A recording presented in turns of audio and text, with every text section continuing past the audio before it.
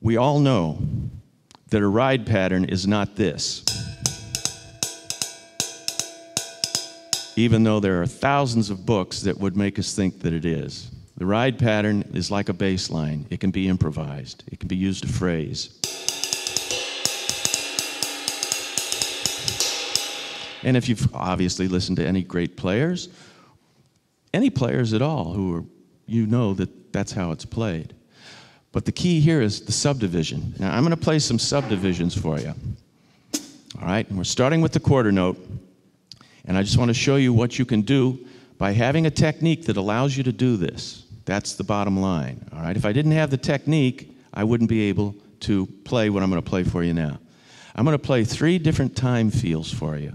And then I'm going to ask you to explain what's behind them. All right, here's time feel number 1, and I'll just play some simple comping figures along with it.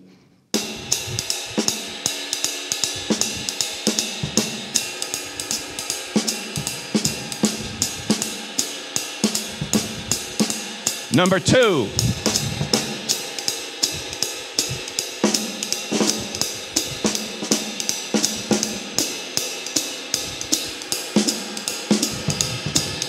Number 3.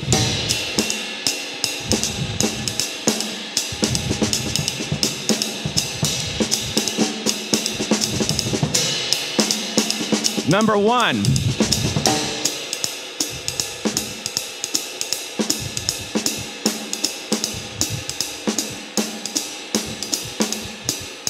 Number 2.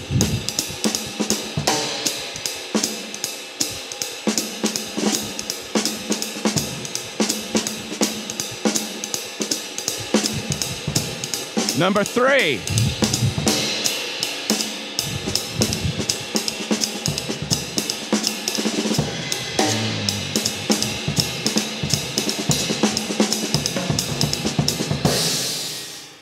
Okay, what were the 3 time feels? What was number 1?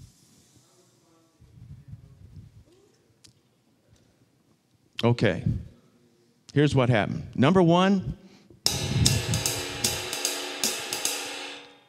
very even, right? All the notes very even. All right, number 2.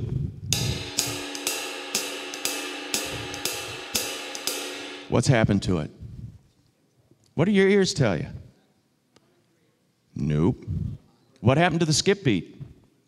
Yeah, it ghosted. It's a funk ride pattern. It's got a ghost note in it. All right? So we went from this, if I put it in a shuffle framework, even,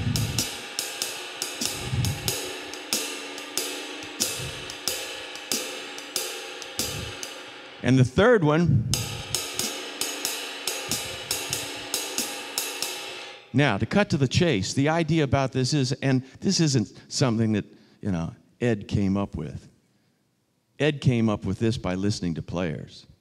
Who's a drummer who can play, well, any good drummer can play down the middle of the time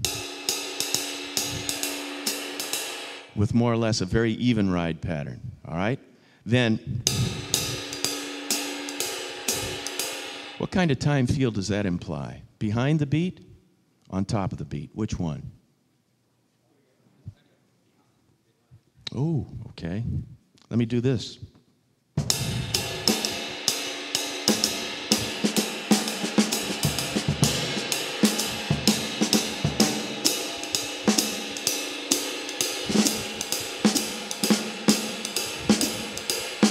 Which one was legato, number 1 or number 2?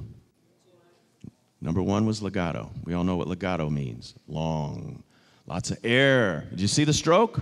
See my stick up here?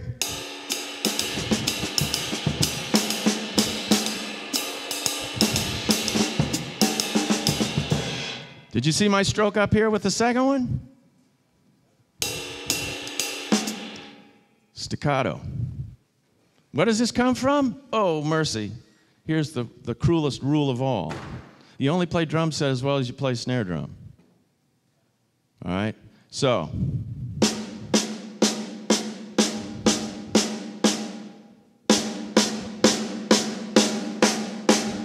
did you hear a difference? Did you see a difference?